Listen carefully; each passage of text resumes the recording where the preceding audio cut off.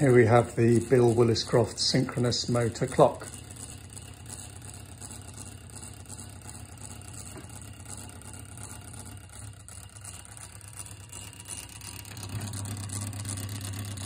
The motor spins at 166 2/3 revs, so this worm here, pointed by the screwdriver, drives this 50-tooth gear 50 to 1.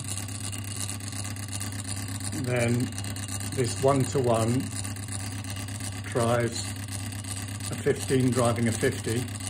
So 50 multiplied by 50 divided by 15 gives 166 2/3.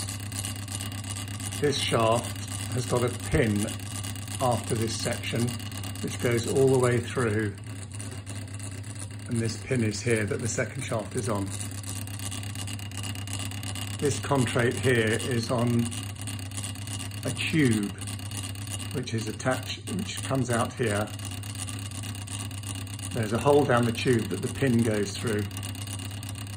This is another piece of this tube which goes from here all the way to where the minute hand is mounted. So this tube has an outside diameter of a Meccano rod, and the inside diameter allows the pin from a hinge plate to go through. So the minute hand is attached to this collar on this tube. The gear reduction to the minute hand is 50 to 1, 60 to 1, and another 3 1/3 to 1. And then the classic 12 to 1 finally for the hour hand.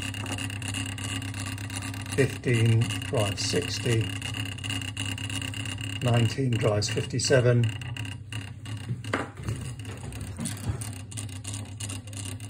the boss of this 57 is elongated, goes through the hole of this Meccano Prima disc, and then the hour hand attaches to that boss.